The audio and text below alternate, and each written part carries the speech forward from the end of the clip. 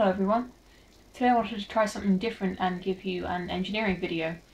So if you're interested in such things and you enjoyed this video, please let me know if you liked it and maybe I'll make more videos about engineering in the future. Specifically today I want to talk about tolerances, which are on the surface not a very interesting subject, but I think you'll find that it's more interesting than you might think. The subject came to mind recently when I was sorting through a box of the board game, The Game of Life, which is a game I've never actually played, but when I was sorting through the pieces, there were these pegs that you have to put in the top of a little plastic car piece. But when you put the pegs in the top of the car piece, the tolerance isn't very good. The engineering tolerances haven't been done adequately, and some of the pegs are tough to put in, and some of the pegs are so loose that they just fall out. There's a similar problem with old Billy bookcase here. When putting that together, there's some dowel pins underneath each of the shelves, and they are supposed to be pressed in by hand into some little holes in this piece. You can see the holes down the side perhaps, and they have a similar problem of tolerances where sometimes the dowel pin will go in and come out easily. You can just push them in with your fingers, and sometimes you have to get a pair of pliers or really just hurt your finger and thumb trying to get them out. That's what you get with cheap engineering, and it's not always a bad thing. For a Billy bookcase, you only have to put that together probably once or maybe twice and take it apart a similar number of times.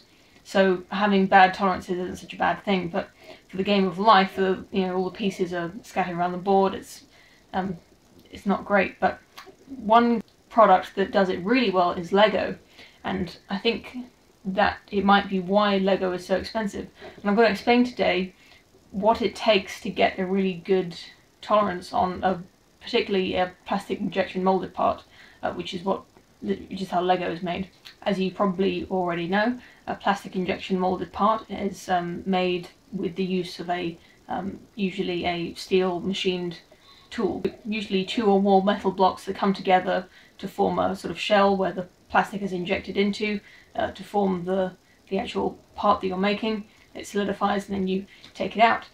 And that would be great in a universe where the tool would never wear down, or the tool itself did not have its own manufacturing tolerances to the machining process. The thing about tools is that they wear out, and not only that, but the pieces that come out of the tools are not always perfect. Sometimes they cool at a different rate, and that causes them to have a slightly different dimensions. They become a little bit warped compared to each other. So if you think about Lego pieces, no two Lego pieces are identical. There's the Lego piece that was designed by the designer.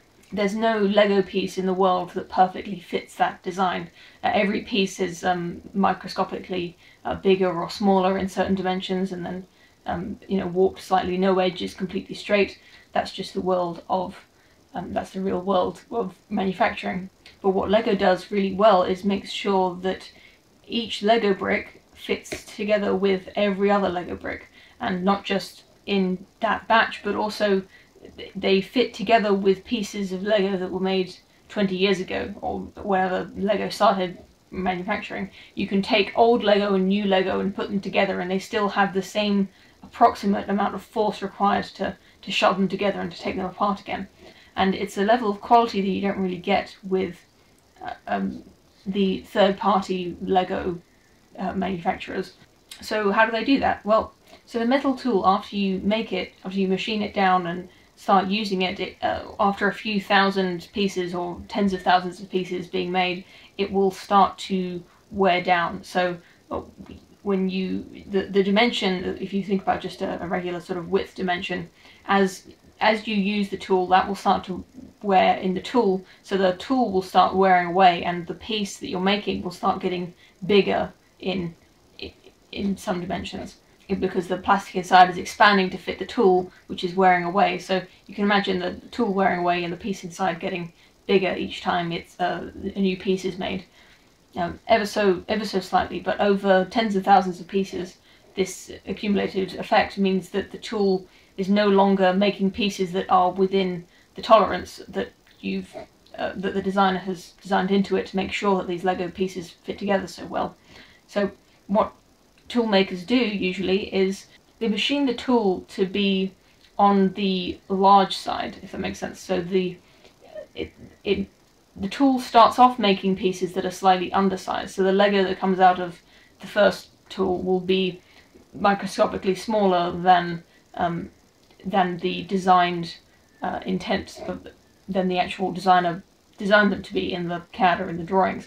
They start off undersized, and then as each of the pieces of Lego comes off that tool, thousands and thousands of them, that tool will wear away, so that eventually the Lego coming off the production line will start to become the designed size, being closer to what the actual designer intended, and then it'll start to come out oversized. It'll get bigger and bigger. At that point, when it becomes too big so that the pieces coming off are no longer within tolerance, you've got to replace the tool. So you start it all over again. You replace it with another tool that is now undersized, and you do the whole thing again. It goes from small to bigger and bigger and bigger, and then too big.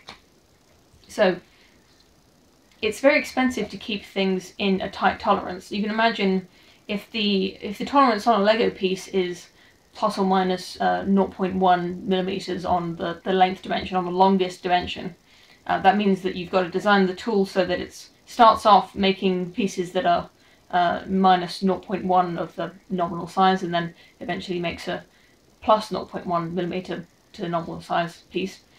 But if you want to make a cheap Lego, if you're a third-party manufacturer who wants to compete in the market and make cheap Lego, you can increase that tolerance to 0.2 on either side. You can make that tool last twice as long. You design it to be twice as small to begin with, not twice as small, but design it to be smaller to begin with, and then it'll last about twice as long as it would if your tolerance was 0.1 plus or minus.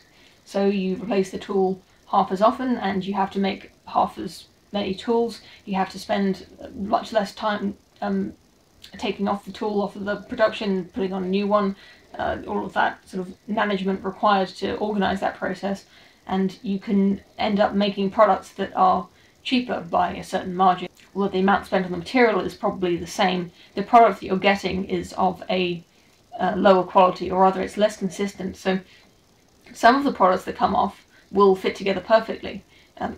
This theoretical off-brand Lego, some of them will fit together perfectly, but some of them will fall apart loosely, like the Game of Life pieces that I was playing with this weekend. Or they'll be hard to push in, like the Billy Bookcase dowels.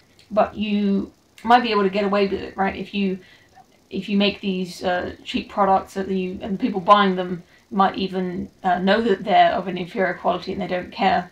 If they don't really mind having to maybe throw away the odd really bad piece that's just way too loose, or they don't mind having a variable assembly force.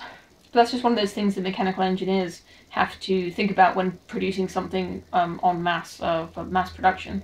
For very, very high volumes, it becomes a real issue, and it's one of those things that you just don't think about when you buy something that's been plastic injection molded. But designing things not just to work as they've been designed, but also to work at a tolerance, at the extremes of each tolerance, is there's a real, I want to say an art to it, but it is more of a science. And there's a whole language of notation in technical drawings that denotes geometric tolerances, and you have to be trained to be able to not just read it, but also to understand what it means to apply it to a product, how to measure it on a scale of thousands, and most of all to understand as a designer which tolerances matter and where they can be left loose and where they have to be tightened up.